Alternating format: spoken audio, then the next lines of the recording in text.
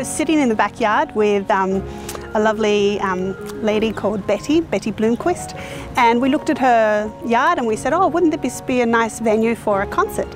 So I got some musicians together. There are a lot of UND students, music students who are ex-students who are in town, others who just live in town, and some who are international students who are stuck here during the pandemic. We just got there and read the music, and whatever came to us came.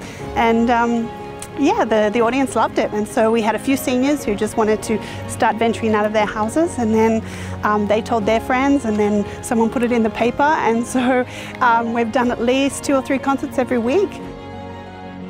There was definitely a need for live music out in the community, even if it is just really informal and in your backyard.